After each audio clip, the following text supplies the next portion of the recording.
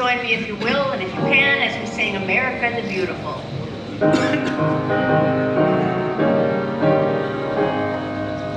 Oh, beautiful for spacious skies, for amber waves of grain, for purple mountain majesty above the fruit and plain. America, America, God shed His grace on thee, and crown thy good with brotherhood from sea to shining sea. Oh, beautiful for heroes brood in liberating strife, who more than self their country love, and mercy more than life. America, America, God shed His grace on thee, and crown thy good with brotherhood from sea to shining sea. Oh, beautiful for patriot dream that sees beyond the years, thine alabaster cities gleam, undimmed by human tears. America, America, God set thine every thought, confirm thy soul in self-control, thy liberty in thought. You may be seated. Reading from 2 Corinthians. Blessed be the God and Father of our Lord Jesus Christ, the Father of mercies, and the God of all consolation, who consoles us in our affliction, so that we may be able to console those who are in any affliction with the consolation with which we ourselves are consoled by God. For just as the sufferings of Christ are abundant for us, so also our consolation is abundant through Christ. This is the word of the Lord. Thanks be to God. Friends, as you know, Memorial Day is so many times been confused with the time when we celebrate people that served in the service. We are thankful for them. But today we remember those that have given their lives for us. Join with me now as we pray. In the quiet sanctuaries of our own hearts, let each of us name and call on the one whose power over us is great and gentle, firm and forgiving, holy and healing. You who created us, who sustain us, who call us to live in peace, hear our prayers this day. Hear our prayer for all who have died, whose hearts and hopes are known to you alone. Hear our prayer for those who put the welfare of others ahead of their own and give us hearts as generous as theirs. Hear our prayer for those who gave their lives in service to others and accept the gift of their sacrifice. Help us to shape and make a world where we will lay down the arms of war and turn our swords into plowshares for a harvest of justice and peace. Comfort those who grieve the loss of their loved ones. And let your healing be the hope in our hearts. Hear our prayer this day. And in your mercy answer us. In the name of all that is holy, the peace of God be with each of you. Amen. We're going to sing two songs in a row now, and so you can stay seated for both of them. We're going to sing the Battle Hymn of the Republic, which is a great hymn for us to sing on this day. The words for the Battle Hymn of the Republic come right out of the book of Revelation for the most part. So as we sing that, if it makes you, let's go ahead and stand. Let's do it. Let's stand like this.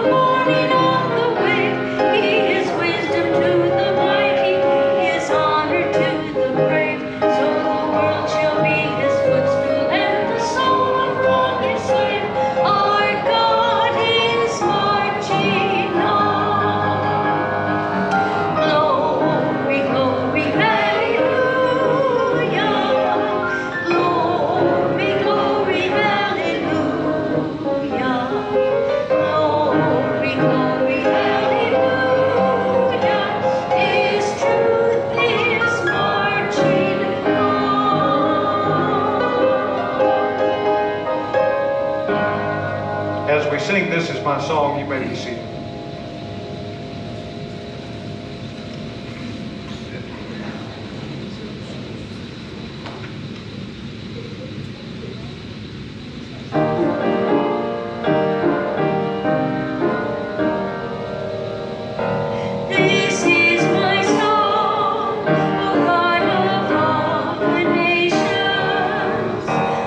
Song of peace for lands afar and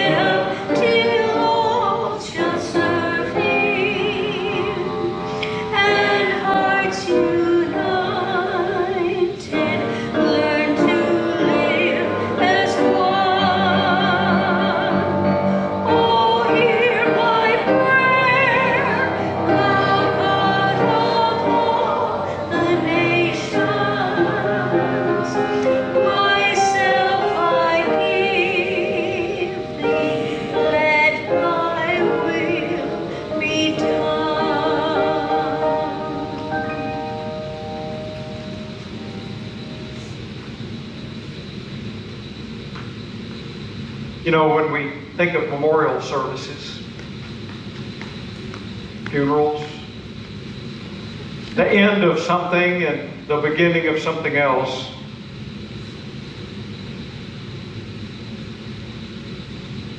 sometimes we don't know where to go, which way is up. I was at a meeting the other day, and a friend of mine was talking about all of the different, you know, if you live to be older, as we were talking about a while ago, Jeannie and I, as you live to be older, you get to go to more funerals, it seems like. And sometimes they're just very sad. And other times people go there sad and leave there with the joy in their hearts, knowing that this wasn't the end, it's the beginning of something new. And they actually walk away from that service feeling hopeful, because they know that they'll see that person again, they'll be with that person again. So I started off this week thinking about those people that have given their lives in the military and in first responders, police and firemen and EMT people, of the people that stood in the gap all during the pandemic for us. Many of them had a funeral at the end of the day. And I thought to myself, well, how can I ever find the words to lift up the day that we celebrate as Memorial Day appropriately to the people that are coming here knowing it's the first day of summer. It's the beginning of a great time. We're looking forward to summer camp and all of the joy that comes with that season. But not today. Not this weekend. This weekend we should remember those people that gave everything so that we could get in our cars and drive here today. Amen. Those people that protect us and serve us. And I would include so many more people than just military folk, but certainly those are first and foremost in our list. So as I prayed and I thought, well, how can I transmit this message in some form or fashion from God today to us on this very important day? A day that we need to remember. And so I turned to Ecclesiastes. For everything there's a season, and a time for every matter under heaven. A time to be born, a time to die. A time to plant and a time to pluck up what is planted. A time to kill and a time to heal. A time to break down and a time to build up. A time to weep and a time to laugh. A time to mourn and a time to dance. A time to throw away stones and a time to gather stones together. A time to embrace and a time to refrain from embracing. A time to seek and a time to lose. A time to keep and a time to throw away. A time to tear and a time to sow. A time to keep silence and a time to speak. A time to love and a time to hate. A time for war and a time for peace. May God add His blessing to the reading of His holy word. Thanks be to God. So I entitled this message today, What Time Is It For You? A time to be born? And Christians, we don't think of that the same way as physical birth, do we? As Christians, it's a time to be born again. It's a time to be different. It's a time to be renewed in the Spirit. And we're well aware that there's a time to die. These are not God-appointed times. These are times that happen to us And God is telling us through these scriptures in Ecclesiastes that these are part of the plan of life. How it happens, God didn't set that into action.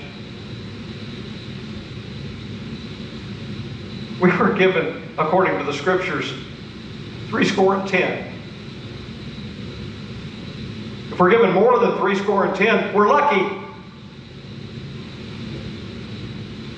But there will be a time to die. A time to plant and a time to pluck up what is planted. I'm reading a book right now called Next. Next. It's the next church after COVID. None of us are asleep at the wheel on this. We know that the church hasn't been doing that great for a number of years. When we read this one, a time to plant and a time to pluck up what's planted, sometimes we're going to plant and never see the plucking. We celebrated last night 3 people that are a part of this church, have been a part of this church off and on since 2009, that celebrated years of sobriety because they were participating in the ministries done by here. Some of you have never been to a Saturday night service, but you're a part of it because we provide that here. So many things we've done in church over the years, we did them just because we always did them. Sometimes tradition is good. But you know, the Coke company found out what happens when you come out with the new Coke, right? Some people like the old Coke. They didn't want the new Coke. There's a commercial right now, you've probably seen it on TV, where the guy's talking about his wood paneling on his old station wagon. It shows inside of the house, he's got a dial phone. You know, is this how we speed dial? There's some things need to be plucked up. Yep. There is a time to plant and a time to pluck up what's been planted. What time is it for you? There's a time to kill and a time to heal. This week has really put me in a place to think the time for killing, the world seems to provide that, but I think God has called us to be a part of the healing. How do we heal from thousands lost in war? How do we heal from 19 second and third and fourth graders? We could spend hours talking about what went wrong. We could spend hours talking about every war we've been in, whether we should have fought, where we fought, when we fought, the way we fought it. Today is a time to heal. What time is it for you? A time to break down and a time to build up. The world has done a great job of breaking down our communities. I think it's time for us to build up. It's time for us to reach across to people we don't know. You've heard me say when we have a Fifth Sunday lunch, go sit with somebody you don't know. Get to know them. Who cares what they think about politics? My easiest description of this is, look, friends, I really don't like strawberry ice cream, but if you do, let's go buy ice cream together. Let's talk. And that may be easy to say here because y'all are all willing to do it, but let's talk to the people that aren't here. Jesus said, love others the way I love you. Some of us gathered here the other night to watch the Wesley movie. Some of you have seen it over the years. One of the things that has always rung true for me, well, there's 2 things I remember, is when Charles looked at John and said, the thought of you recreating is nauseating. We know people like that, don't we? But then when he, in his soul, is looking for the faith that he sees others have, He's told, he said, his question is, how can I preach faith when my faith is weak? And there he's told, preach faith till you get it. And then preach faith because you have it. I'll never forget being in one of our church preacher meetings, and Bishop Norris is one of those people, had one of those voices everybody wishes they had. And he stood up and he said, I'm retiring soon. That's the same thing we're going to hear tonight from Bishop Jones. Bishop Norris said, I'm retiring soon, so now I can just say whatever I want to say. And he said, let me tell you, I believe Jesus really lived. I believe he was really persecuted and crucified and laid in a tomb, but I believe he rose from the dead. Amen.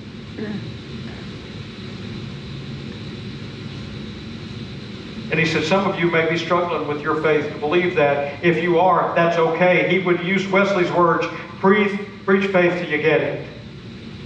And then, like me, you can preach faith because you have it.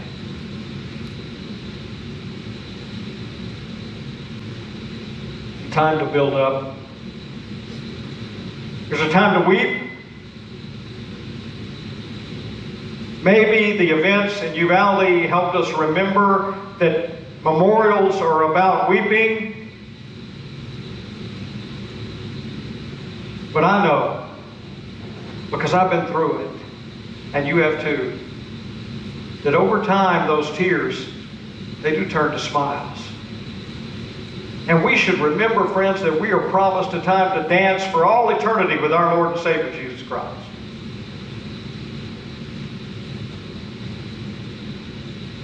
There is a time to weep and a time to laugh. And I think, friends, right now, with Memorial Day right in front of us, we need to spend more time weeping. We need to grieve the loss of thousands. Right here in our own local community, too many police officers have been killed this year.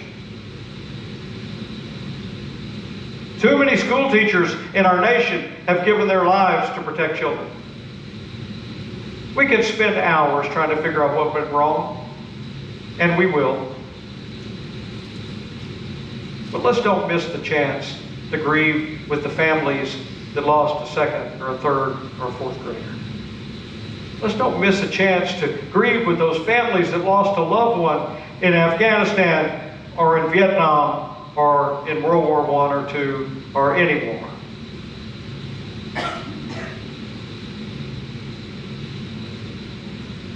A time to mourn, a time to dance. A time to throw away stones and a time to gather stones together. The writer of Ecclesiastes is telling us over and over, he ends these things, build up, laugh, dance, gather stones together. My friend Peter Miller said one time, we're all too busy drawing lines, and there's always somebody on the other side.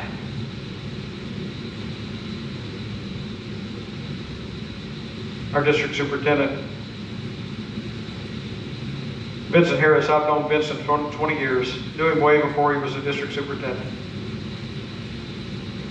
We were in a relatively private meeting the other day, talking about all the stuff that's going on. And he looked at me and he said, I just can't believe in a God that would exclude me. And I sure don't want to believe in a God that would exclude me. And I'm sure that we all feel the same way. We want to be included. But we're being called by Jesus Christ to include more, to have a circle that gets ever bigger. Not a dying group of people that get together, but an expanding, powerful group of people that go into the world and talk to the people that we don't like. We don't like what they stand for, what they believe in, but we've got to build bridges. We've got to somehow talk to them. There are big cracks in the world, and they need bridges built to cross them. A time to embrace, a time to refrain from embracing. What time is it? for you. A time to seek and a time to lose. Yeah. When I was in the sales world, we had a sales trainer. He said, when you go out and you make a sales pitch to somebody and they don't buy what you're selling, shake their hand like you just made $1 million, go home and shine your shoes and go back. If that still doesn't work, go home and clean out your closet. You're carrying around stuff. Let me tell you guys, that big wide tie you got in your closet ain't coming back. We are encumbered by stuff that we're carrying around, and the weight is heavy and our shoulders are stooped over. And Jesus says, let me carry half the load and your load will be light. But we got to let go of some stuff to do it. We're never all going to get everything we want. Which is why the ice cream parlor sells more than one flavor. We can still go out and eat ice cream together. A time to keep, a time to throw away, a time to tear, a time to sow. Once again, some things have to be broken. I tell people all the time, my work in recovery for years has been to tell people it is absolutely okay to fall apart. Because then you can put yourself back together the way God wants you to be. Amen. It's okay that the world is torn up. What's not okay is that we're not doing anything to sew it together. I know I'm preaching to the choir here. But we need this message. We need to know that there is hope. There can be peace. There will be unification in the Spirit. We just want to be a part of making it happen. And we may not get to see all of the growth in what we plant. God will take care of that. Sometimes we forget that He's the one that plants. We plant. He nurtures. He grows. He increases people's faith. I think He called you to be here today.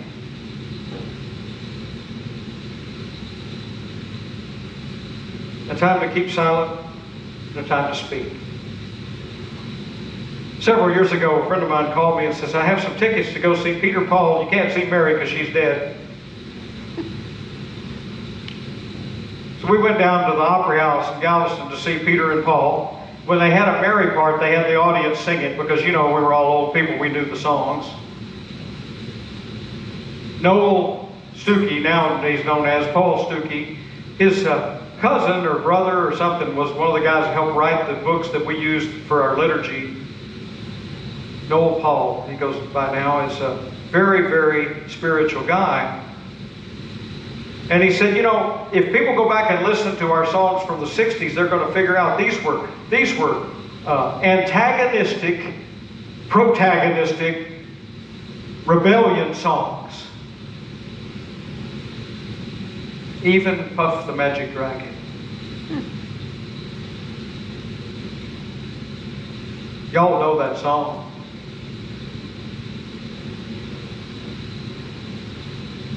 Little Johnny doesn't go back to play. The dragon goes away.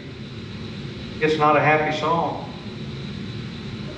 He also had other songs. They had a bunch of them. But they were songs about protest. Not violent protest. Not taking out and hurting people. To just simply sometimes stand up. Sometimes speak out. You never know what the ramifications of what you say will mean to somebody else. A young man came in to see me one time many years ago when I was working in the hospital. He was a FAA qualified mechanic. He was working out at Hobby Airport on private planes. He had everything. He had a beautiful wife. He had plenty of money. And he was a cocaine addict.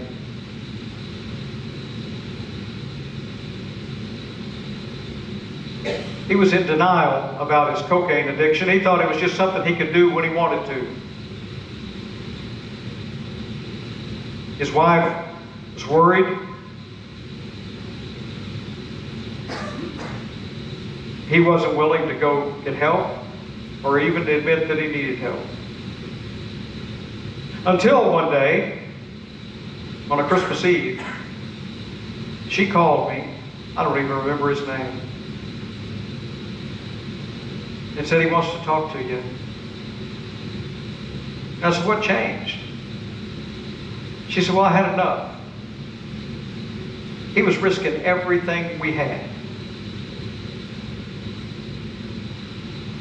And when he thought he was going to lose me, when he thought he was going to lose his FAA certification, when he thought he was going to lose everything that was providing for his life the way it was, he decided maybe enough was enough.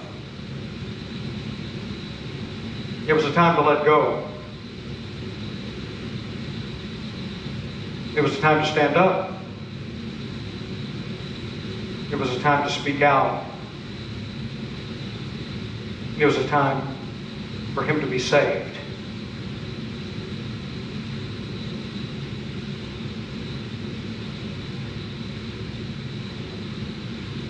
A time to love.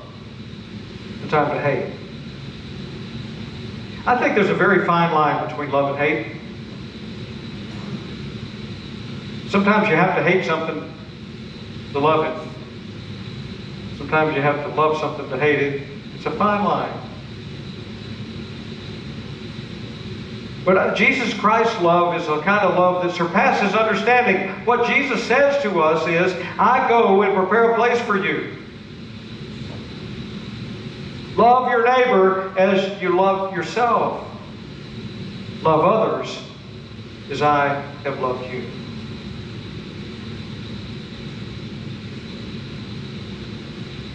And he said that in the midst of a world that hated him.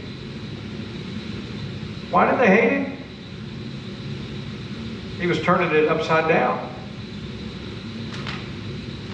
John Wesley, people hated him. Let me tell you, if you think being a Methodist is a good thing today, in those days, it was one of those words they used to describe him. They said, he is one of those Methodists. Because he had a method. He had a plan. It was more than a dream. It was a plan. Remember that Scripture is important. It's primary. It's the thing that we base our life and our understanding on. Remember that tradition is important, and reason, we have to know when it applies and when it doesn't, and then we have to have an experience. And I pray that everyone would have had and will have and will continue to have heartwarming experiences where you know that you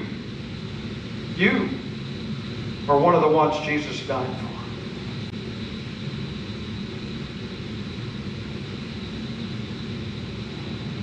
A time for war and a time for peace.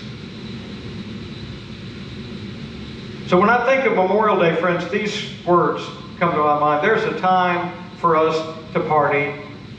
There's a time for us to celebrate. But today, this Memorial Day is a time for us to remember. And I'm not sure I would have got the full grasp of that had what happened in Uvalde not happened, and I've seen what I'm going to call kind of a circus that's going on around that. Friends, those families have lost 6-year-olds, 7-year-olds, 8-year-olds. They need time to grieve. We'll figure it out later. But no, figuring it out isn't going to bring those people back.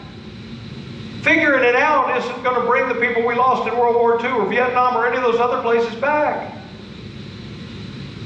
Today, let's grieve their loss. Let's remember the gift they gave us.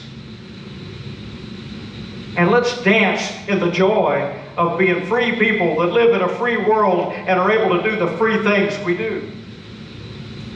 That's what they would have wanted. They didn't give their lives so we could be at each other's throat. They gave their lives so that we could live in the world, the dream of the United States of America. I can't even count the people I think of. Oh, it certainly is the military people. It's those first responders. It's those police officers that gave their life for us. But it's a whole lot of people that have put us in a place today to stand on their shoulders to move forward. that gave their lives in service to our country, to mankind, to the community in general. And today we need to be thankful and remember. Now that doesn't mean we can't smile, and we can't be joyful, and we can't be thankful. But let's do it in the spirit of remembering what they gave us. As we gather together to celebrate Memorial Day, celebrating it is a time to remember it as a time when peace can be made. They fought for our peace. What time is it for you? What time is it for us? What time is it for Christians? 2-point-some-odd billion of us. If we could get past our disagreements about denominational rules, if we could get past our quibbling about how deep the baptismal water ought to be, whether there ought to be a guitar or an organ or a piano, or whether we should use media or have loudspeakers or air conditioning or not, we could get, well, everybody wants air conditioning. But if we could just get past that, we have enough of us to transform the world.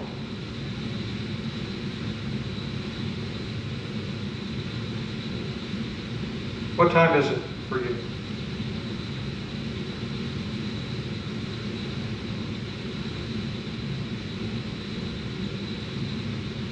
I'm going to go to a conference today, and there's going to be some preachers that are moving.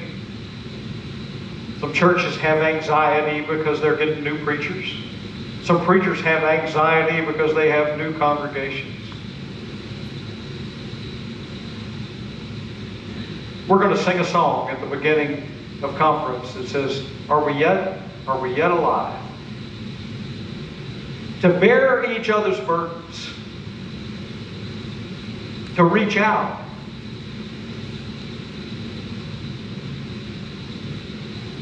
Churches are like anything else. In so many cases, we like what we like, the way we like it, when we like it. One of the biggest challenges is to realize it may turn into something that I'm not quite as fond of. But if it reaches more people, if it brings more people into the kingdom, if it helps transform the culture where we live, then it's worth it.